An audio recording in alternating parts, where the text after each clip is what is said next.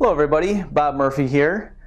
I wanted to take some time today to respond to the recent video put up by Robert Reich. I'm sure many of you have seen it. It's about 2.5 minutes long, and his view as to what's wrong with the economy.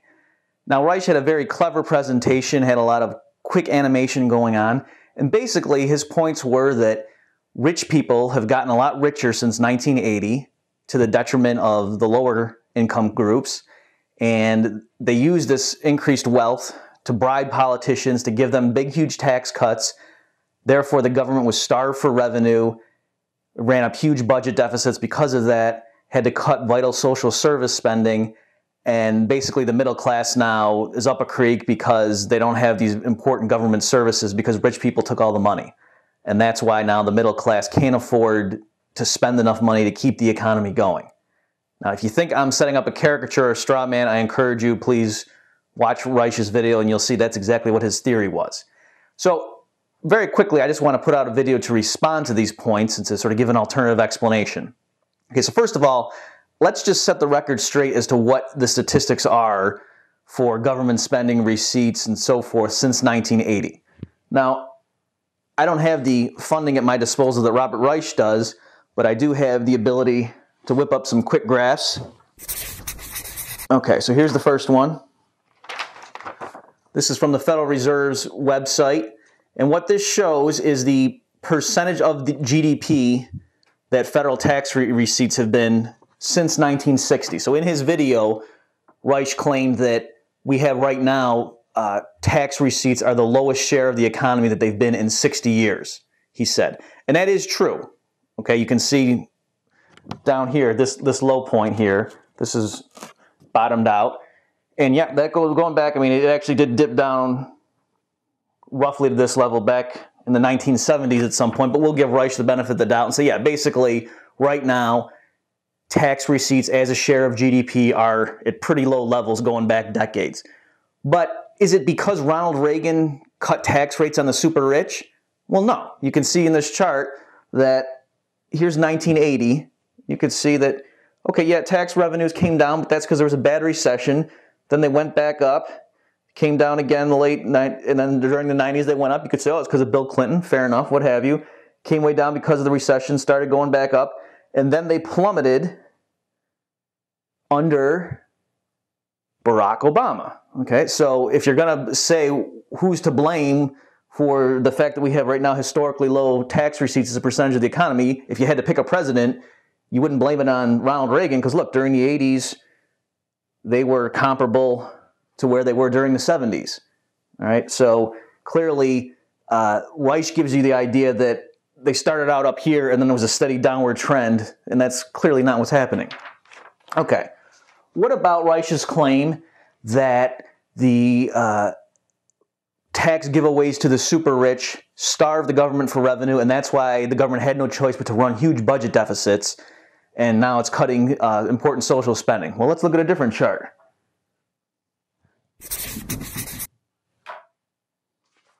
All right. On this chart, again from the Federal Reserve website, what I'm showing you is federal expenditures in absolute dollar terms.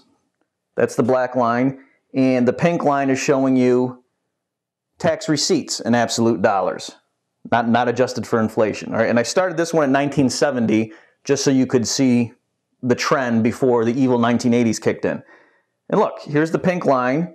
It's going up during the 70s, dips, it flattens out during the bad recessions in the early 80s, and then it keeps going up during the 80s. And then it continues to go up, and it doesn't really significantly drop until the recession in the early 2000s, zooms way back up again, and then plummets in our most recent financial crash. Okay?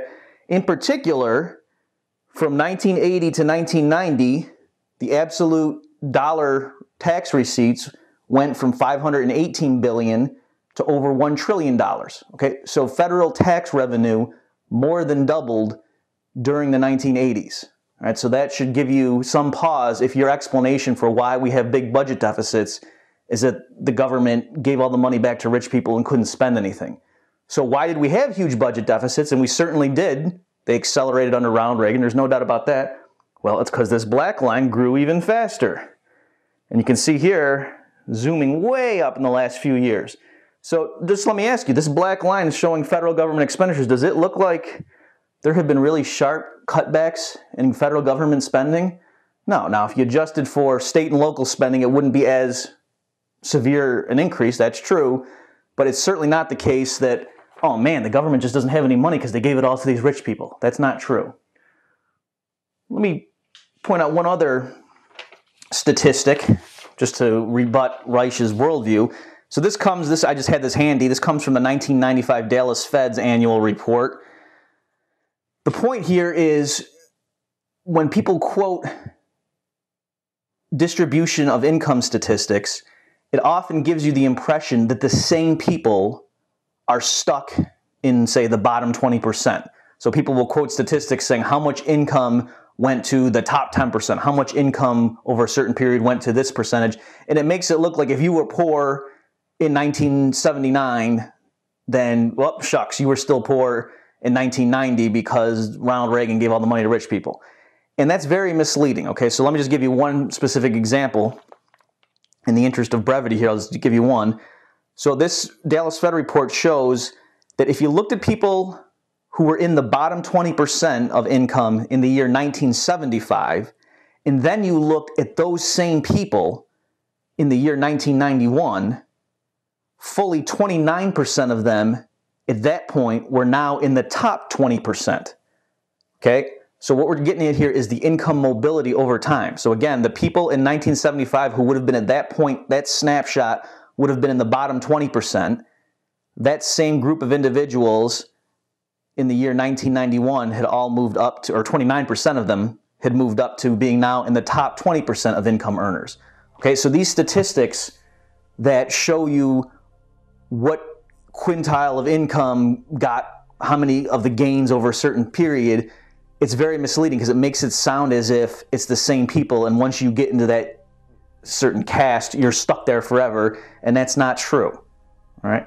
Now, last point I want to make here, am I defending the system that we have right now in the United States, or that has been in place for the last few decades?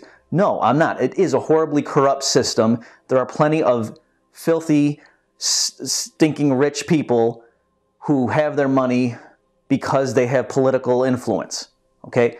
But the solution to that is not, as Reich suggests, to give the government even more power, to have the government now have the power to take 70% of your income on the margin if you make above a certain amount. That's not the solution.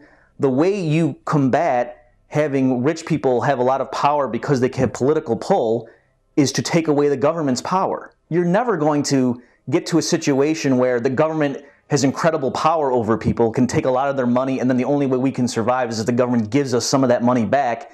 You can't have that system in place and then keep it honest by just making sure we vote for the right people. Now, let's keep the money out of politics. Let's pass some laws keeping the money out of politics. That's the way to keep it honest and above board. That's crazy. That will never happen. Politicians, we all know politicians are liars, are scumbags, what have you.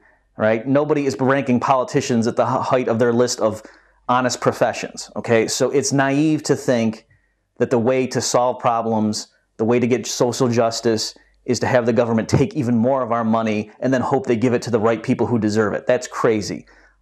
Let rich companies that make bad loans go belly up. Okay? That's not what we have in this country right now. There were huge bailouts.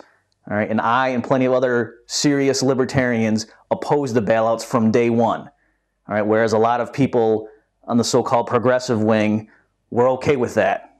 Right? They didn't object when it mattered. They object maybe after the fact, now that it's a done deal. But at the time when it mattered, plenty of those people were saying, well, yeah, we can't just let the whole economy collapse. We need to, rescue these major banks. No, the consistent libertarian position has been no special treatment for big companies. If you make bad decisions and suffer losses, tough luck. You go down. But at the same time, if you're honest and you make money and you're profitable, well, then you get to keep it. Okay? We don't have the right to take your money because we think we're going to spend it on something more useful than what you had in mind for it. All right, well, let's keep the video short and I'll end there. Thanks everybody for watching.